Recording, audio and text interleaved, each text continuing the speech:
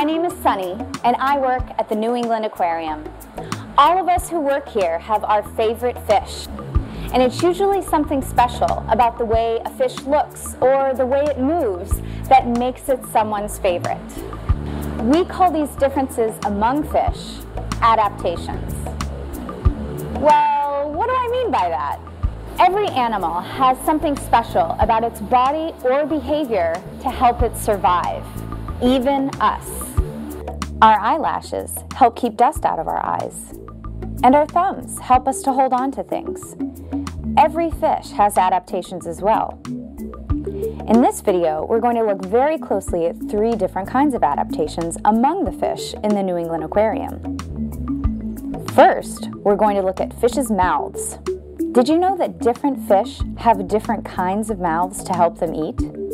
Second, we're going to look at how fish are shaped and how their body shapes help them swim and catch their food. And third, we're going to look at the different ways fish have to protect themselves, sometimes by changing their color and sometimes by changing the way they act. As we learn about these 3 kinds of adaptations, you're going to draw some of these adaptations onto your worksheets. You can draw one we've learned about, or you can make up your own. Then, when you're done filling out your worksheets, you're going to create your own fish with your favorite adaptations. And that's the game we call Fishworks. Now let's meet 3 of our team volunteers here at the aquarium, and they'll help you play the game. Hi, my name is Xavier, and these are my friends and co-workers, Libna and Isaiah. Now, you may have already guessed here at the New England Aquarium, we love fish. So Fishworks is this really cool game about adaptations. You know, the thing that a fish has or does to help it thrive and survive in its environment. This takes careful observation of all the fish's body parts and trying to connect these to its behavior and environment.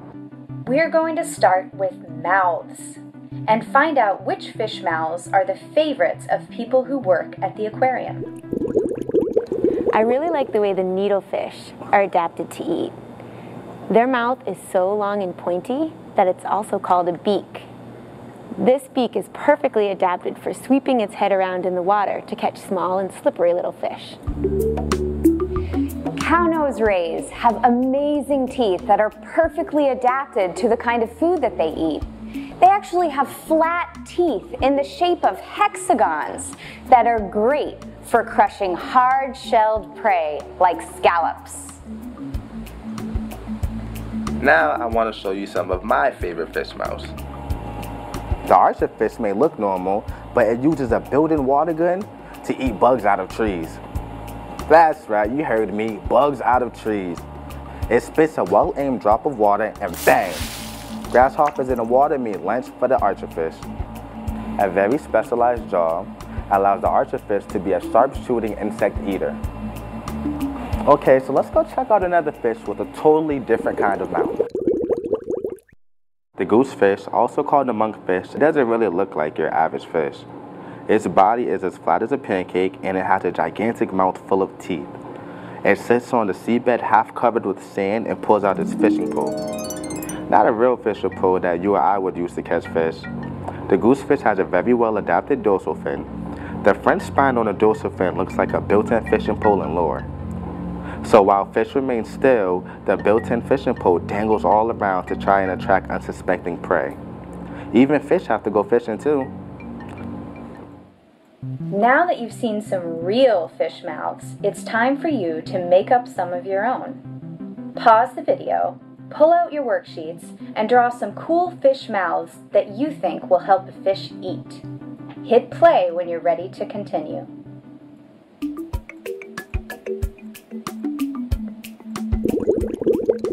Have you ever heard of a lumpfish?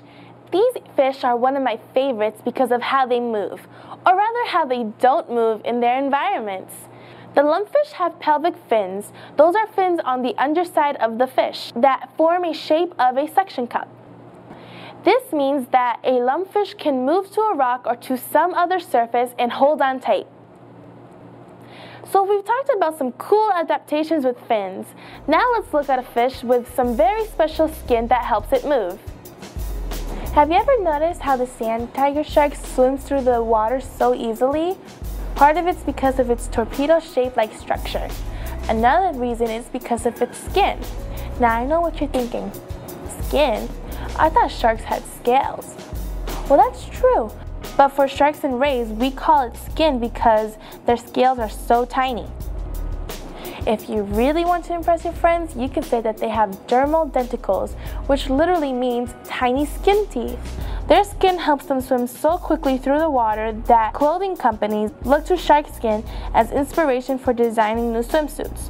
Dermal denticles also help them silently flow through the water so unsuspecting fish don't even hear them coming. So let's hear from some other aquarium staff about adaptations that help fish move around. If you've ever waved a ribbon or a flag through the air, then you already have a pretty good idea of how a moray eel moves. Their long, slender body is adapted to wriggle between the rocks and the reef. The large-scale four-eyed fish has really weird eyes that allow it to move at the surface of the water. The eyes can see above and below the water and find predators and prey. Now it's time for you to create your own favorite fish body shape. Take out your worksheets and draw some fins, scales, eyes, and body shapes that you think will help a fish move through the water. Hit play when you're ready to continue. Almost every creature in the ocean is food for something else. So, the adaptations that help an animal hide from potential predators or sneak up on potential prey are very important. Let's start with one of my favorites, the Leafy Sea Dragon. These sea dragons are the masters of blending in. This special adaptation is something a lot of animals have, and it's known as camouflage.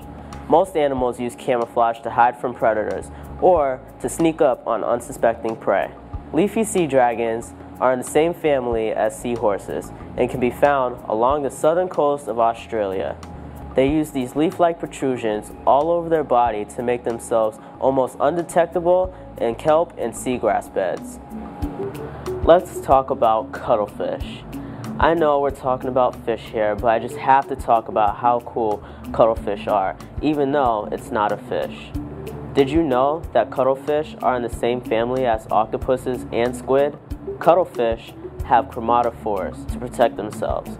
These are little color cells all over their body that allow them to change colors to blend into their surroundings.